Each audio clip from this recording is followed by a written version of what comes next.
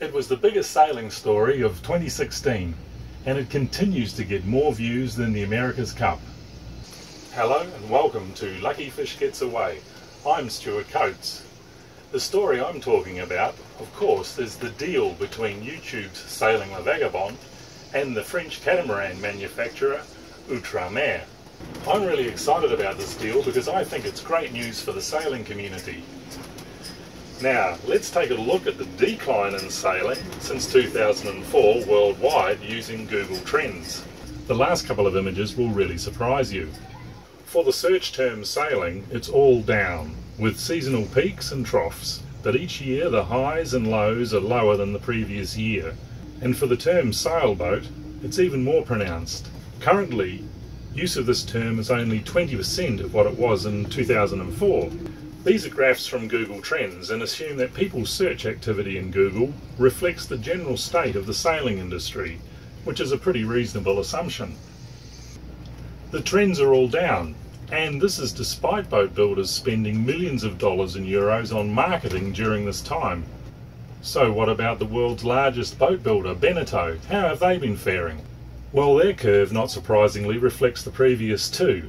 Lower highs and lower lows. But what happens if we hone in on the specific model of Barbados used by Sailing La Vagabonde, the Barbados Cyclades?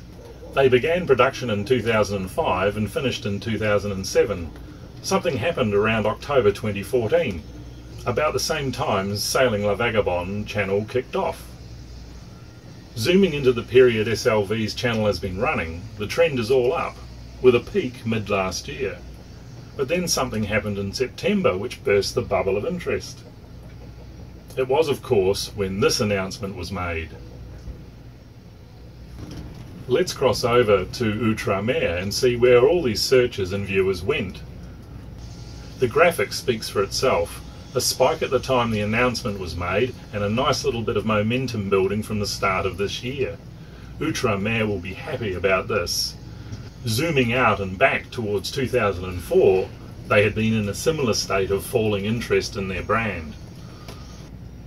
What about those other doyens of sailing videos?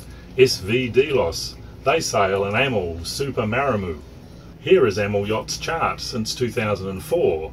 They were doing well up until the GFC and appear to have been pretty consistent since the crash.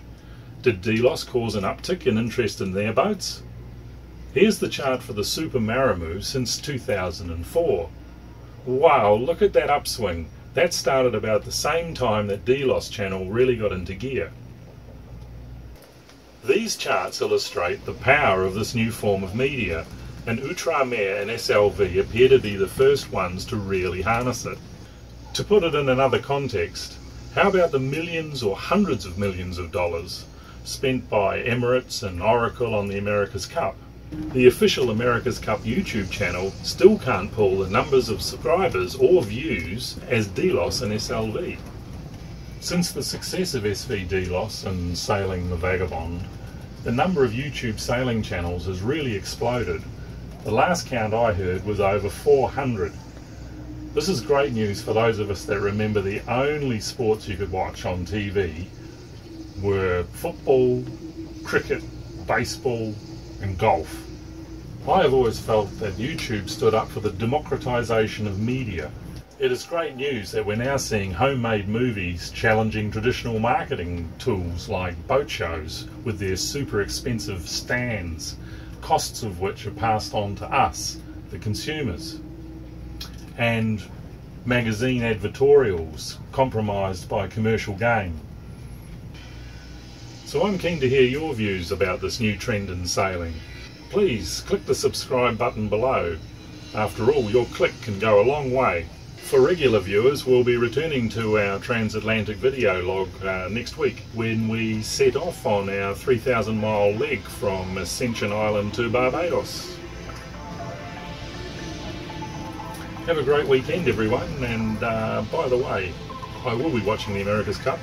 Go Team New Zealand!